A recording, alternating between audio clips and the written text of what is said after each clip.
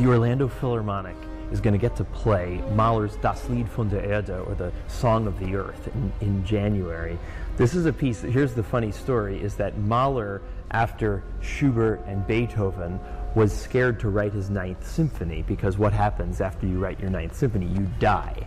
So he kind of was cheating the gods, and he decided instead of writing Symphony Number 9, he'd call it Song of the Earth. But in essence, this is a symphonic piece, and after he wrote the Ninth Symphony and he cheated the gods, he then wrote his Ninth and part of his 10th Symphony before he passed away.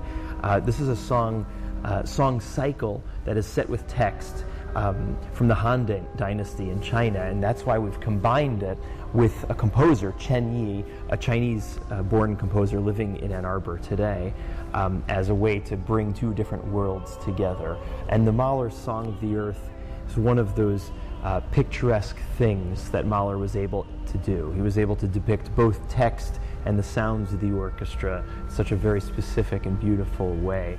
For this concert, we're joined by two beautiful singers, Alex Richardson, who was here for Magic Flute 2 years ago and made his Met Opera debut this year, and the incredible, beautiful singer, mezzo-soprano Rachel Calloway.